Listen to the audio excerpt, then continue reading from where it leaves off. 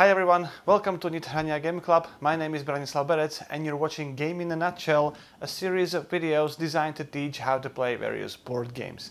Today we'll take a look at the game with a heavy box called Claustrophobia 1643. Claustrophobia is a game for two players. One of them will play the human side and the other player will be the infernal player. First of all, select the scenario from the scenario book.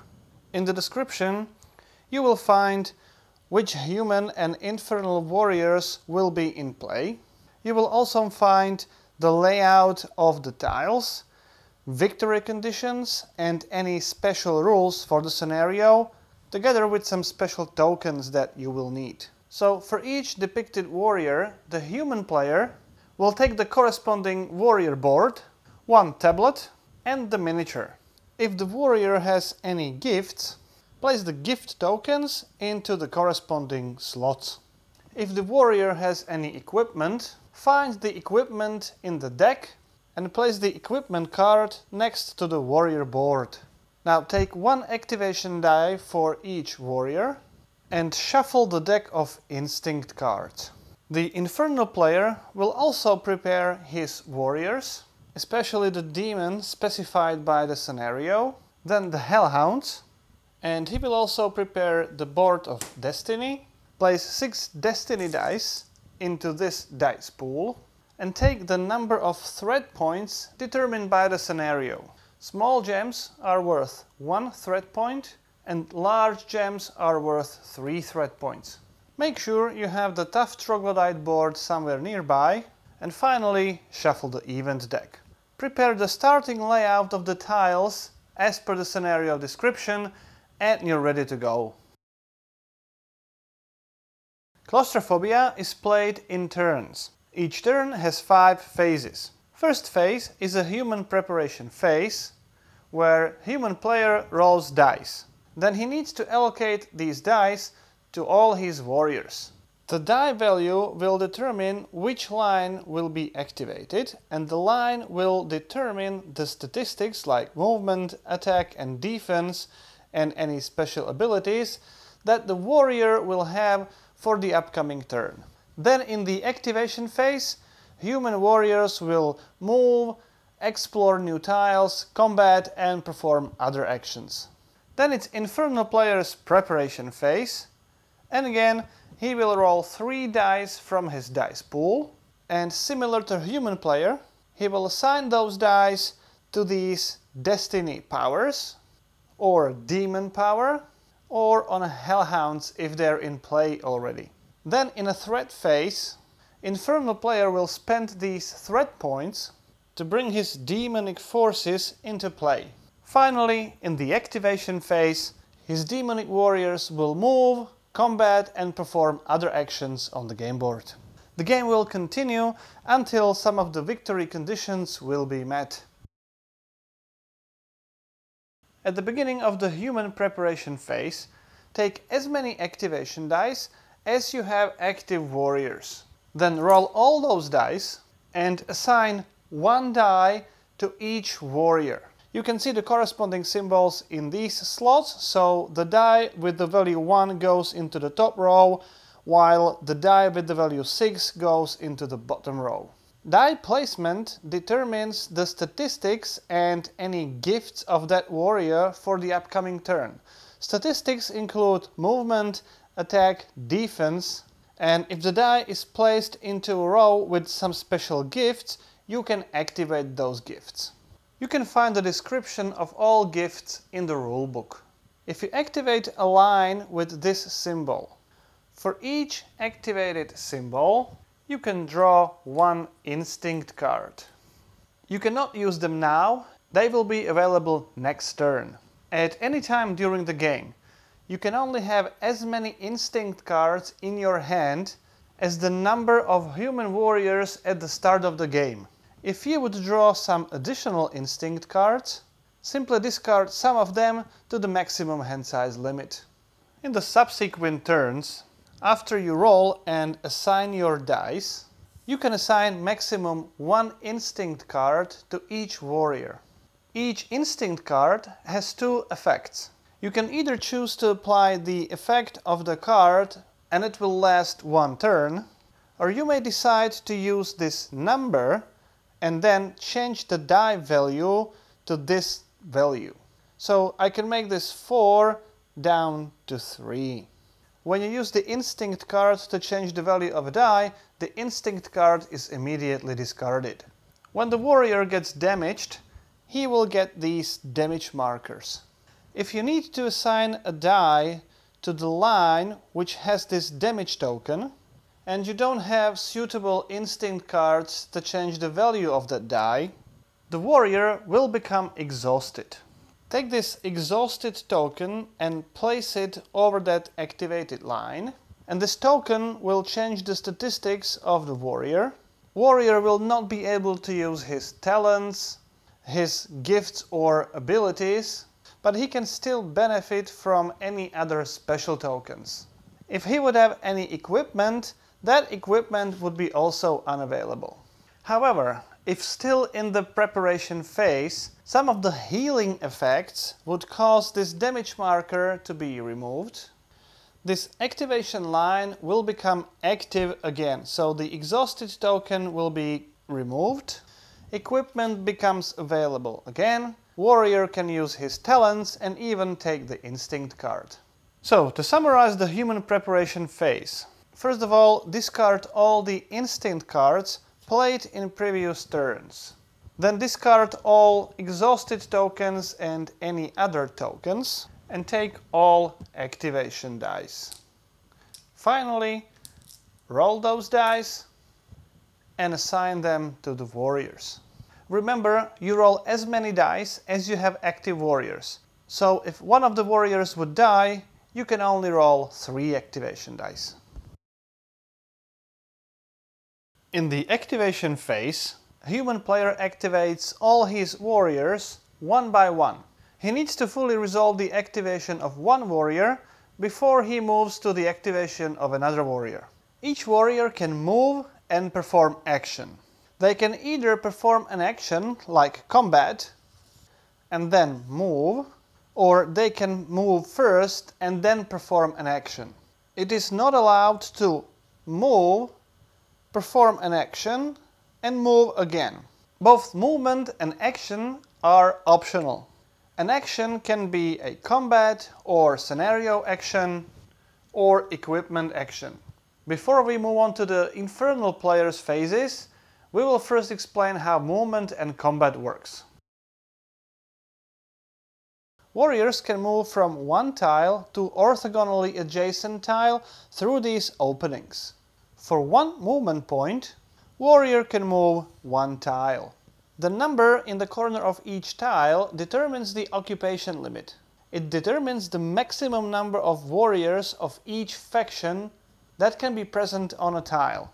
Basically, each player can only have 3 warriors on this tile. Next, there's a blocking rule.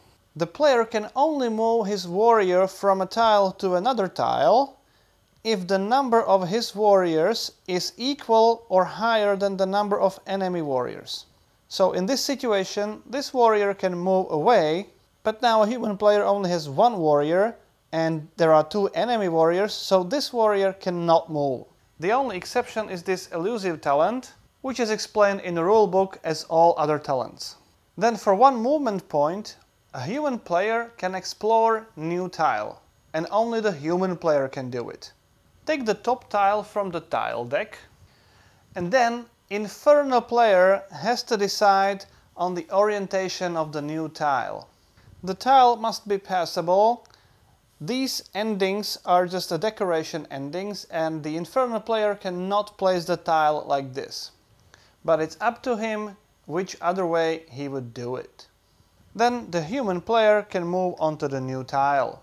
If this warrior would have any additional movement points remaining, he can continue moving and potentially exploring another tile. If the new tile has any special ability or a special symbol here, such tile would have some special rules associated with it. Again, for the description of all those tiles, please look into the rulebook. In a very special situation, if he would explore a new tile, and this tile would be a dead end, and there would be no other unexplored openings, you have to discard this tile and draw a new one which cannot be a dead end. Warriors can attack enemy warriors if they are on the same tile. Because warriors are activated one by one, there's always only one warrior attacking. First, he has to choose the target.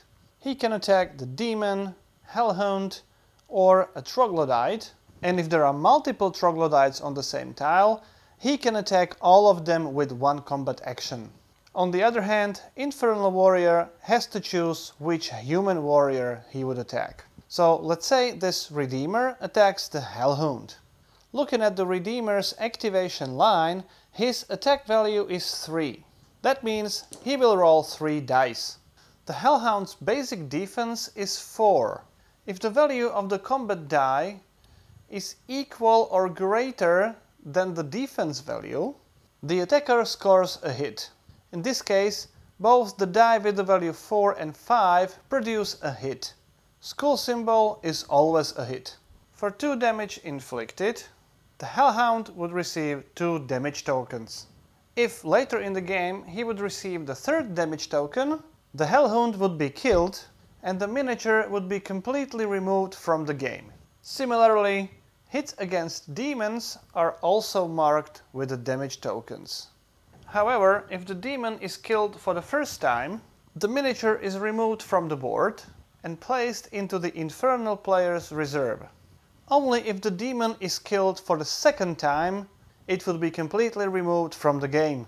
If you attack troglodytes, who have the defense value 3, and you would produce multiple hits. Because the troglodytes only have 1 hit point, for each hit, 1 troglodyte is killed. All troglodytes are placed into the Infernal player's reserve.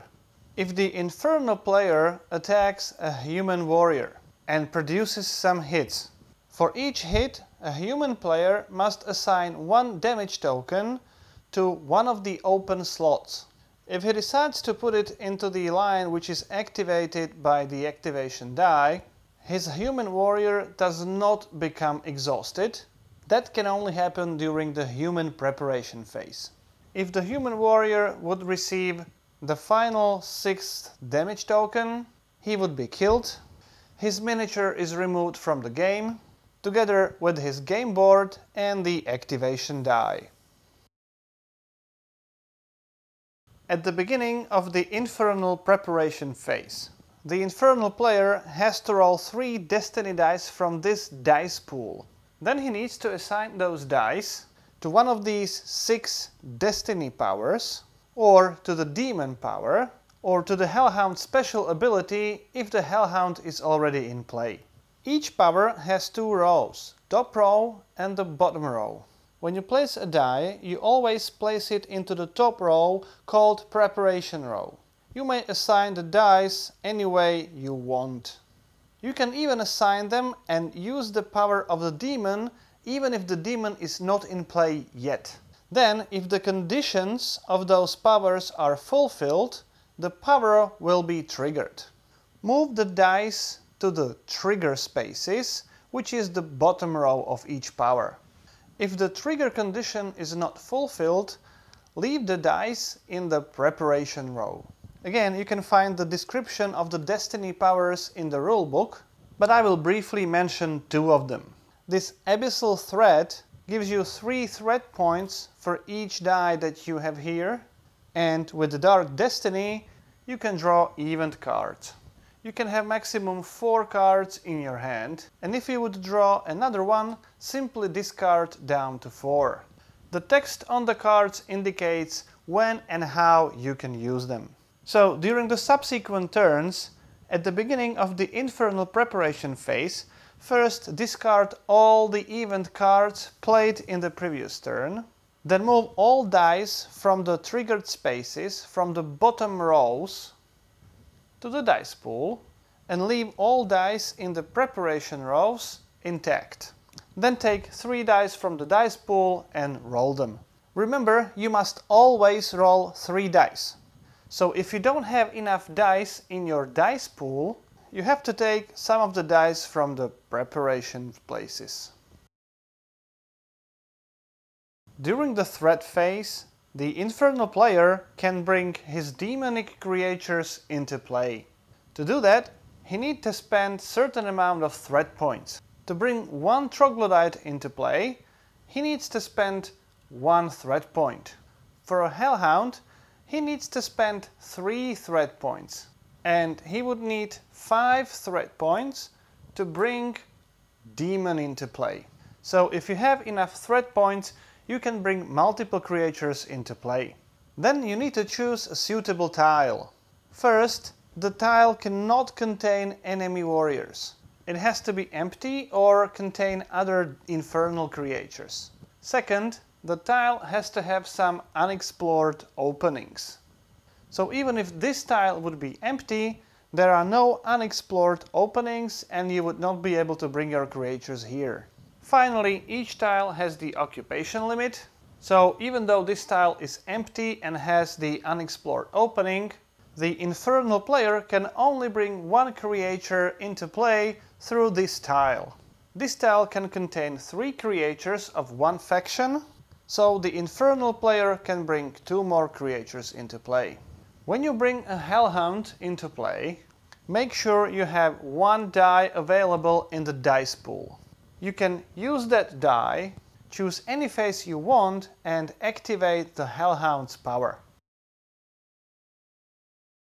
The infernal activation phase works in the same way as the human activation phase. So the infernal creatures can now move and then take an action, or they can take an action and move.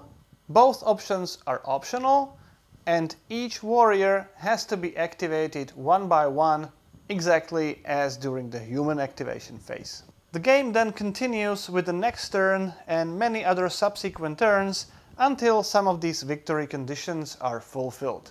The game can also end up with a draw. So that's how you play Claustrophobia 1643. If this is your first experience with the Claustrophobia, you will probably need to look into the rulebook quite often because there's just so many powers and symbols and special abilities and gifts and talents. And if you have any questions or comments, just please ask them in the comment sections. I'll be happy to answer your questions. If you like the show, I'll be happy if you would subscribe. My name is Branislav Berec. You've been watching Game in a Nutshell. Hope to see you next time.